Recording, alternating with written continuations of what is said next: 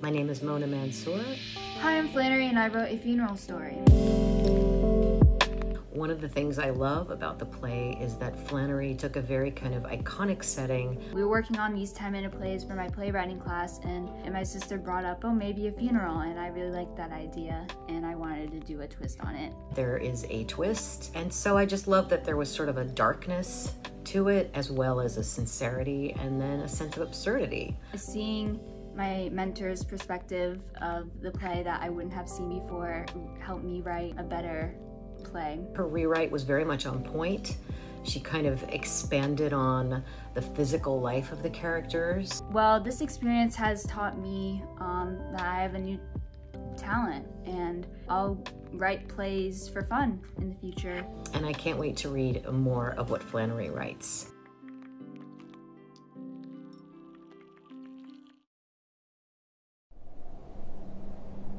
A Funeral Story by Flannery Patterino. It's a dark, cloudy day as two inseparable best friends, Tate and Emerson, step into a funeral home. They are here for their friend Blair, who passed away unexpectedly. As they walk in the room, they see a coffin. Besides that, they see a lot of different colored stuffed cats around the room, along with candles, sunflowers, and daisies. Wow. This must be it. I guess so. Blair did like cats. There are so many of them. Who even knew there were this many cats out there? They aren't real, right? Yes, they are real. They killed real cats and had them stuffed just for Blair. Ha ha ha. No sarcasm, please. I'm just checking. Just trying to lighten the mood. Did you hear how she died? I heard a bunch of rumors, not sure which one is true. Yeah, me too. It's crazy. I heard she fell over and drowned after trying to kiss a reflection of the moon she saw in the lake near her house. How does that even work? Was she on a boat or something? Was she... Sorry. That would not be possible. She couldn't kiss the lake from a boat. She would have to be standing near the water's edge. Then she was probably drunk. But that's not the rumor I heard. The one that I heard was even weirder. I heard she adopted a tiger and it ate her. Oh, God. She did like cats. Yeah, but sounds like someone watched too much Tiger King. Most likely, it's a simpler death. Someone else did say it might have been a car accident. Our English professor thought it was an overdose. Maybe the family doesn't want to say. Yeah, maybe. Any of them here? Not sure. Hard to see with all these cats everywhere. I only met her parents once. I think I might have seen her dad when I came in. He seems, intimidating though, so I'm gonna wait to say hi. I think we have to say more than hi. Well, you start the conversation by saying hi, and then they say hi back, and then you say, I'm sorry about your daughter. Maybe I should do all the talking. Fine by me, you are the writer. Have you ever been to a lake before? I think I've been to one when I was 6 with my grandfather. I don't remember anything. I haven't. I don't know what I was expecting from my first wake, but it definitely wasn't, this. We could have decorated this place better. You could have done a sculpture of her as a centerpiece. Hard to do a sculpture like that in just a few days. Well, a painting then. The point is, I don't think Blair would have liked all of this. It does make her seem like an old cat lady. There should be glitter and LED lights. I don't know about LED lights. It is a funeral. If you can have candles at a funeral, you can have LED lights.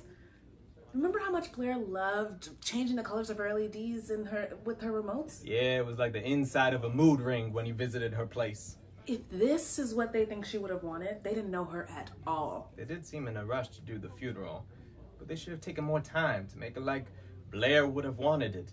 They should have asked us for help, or some of her other friends. Facts. I haven't seen her in a while. Yeah, it has been almost a year. We didn't have any classes together.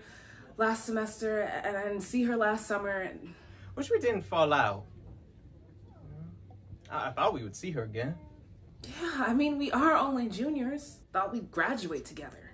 Didn't get a chance to go to Vegas to celebrate her 21st birthday, you know, like we planned. I know. Plenty of LED lights in Vegas. Blair was so much fun. Every day was like a party for Blair. Exactly. This place should have balloons, no cats. Did she even own a cat? Don't you remember Simba? Oh, yeah. But it was just the one cat, right? She had a few others. She did? They kept dying on her. She would forget to feed them. I don't remember their names. One of them looked like Garfield. Wow. That is something I did not know about Blair. Doesn't sound like she should have owned cats. She was a free spirit. She loved life, hated responsibility. Yeah. We had a good time together. Watching Dance Mom clips on YouTube. Yes, while baking double chocolate chip cookies and sipping bubble tea. Remember arguing about which bubble tea flavor was the best? Yes, I still think that passion fruit is the best and your love for avocado is wrong. Agreed to disagree. Blair only drank mango. She was obsessed with mango. We should get mango tea after the funeral, in her honor. We should. A toast to Blair. Yes.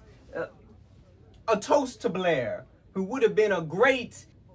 What was her major again? Marketing. She was going to be a social media consultant. She would have been great at that. She was great at creating buzz. She knew how to throw a party together very quickly. And they were always the best parties ever. She snapped me about a party in the fall. I had a project due and I couldn't go. Wish I did, though. I didn't make it either. I feel bad. I saw the post afterwards. It was packed. Where are those people now? Do you recognize anyone here? I haven't seen anyone I know yet, but it's a good turnout. Not many people our age, though. Blair deserves better. Period. I think we should have a memorial for her at the college. Well, we could do that. I bet we could get a lot of friends together. Yeah, but it's weird that we haven't seen any of them here, right? True. Some people avoid funerals, though. The coffin and all. Yeah, some people think it gives you bad luck. I'm not too comfortable with it either, but I wanted to come. Same. Should we go to the coffin together? Why not? We have to kneel, right? I think so. Looks like there's enough room for the two of us. I can't see Blair in the coffin from here. Me either, but I have bad eyesight, so who knows? Well, looks like no one is waiting right now. Should we do it? No time like the present, I guess.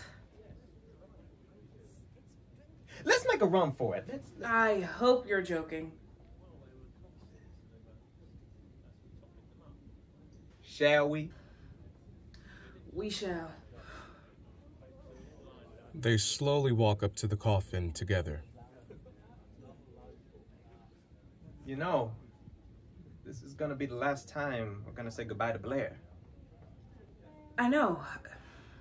I just wish I could speak to her one last time. What should we even say? We'll thank her for all that she's done for us, and we'll tell her that she'll be in our hearts, no matter what. Of course, I know she'll be looking out for us. They're right next to the coffin. They kneel in front of the coffin. That is definitely not Blair. That's a cat. Everyone in the room starts to look at them, but Emerson and Tate try to act like nothing's wrong. A cat in a hat and jacket? So many sequins. Why is she in such a big coffin? She is so tiny. This is so messed up. I didn't know there was a wake for cats.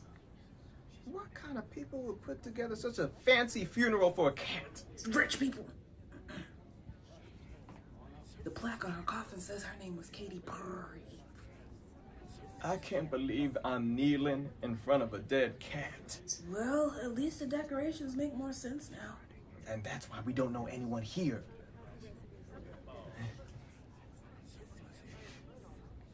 How long do we have to stay like this?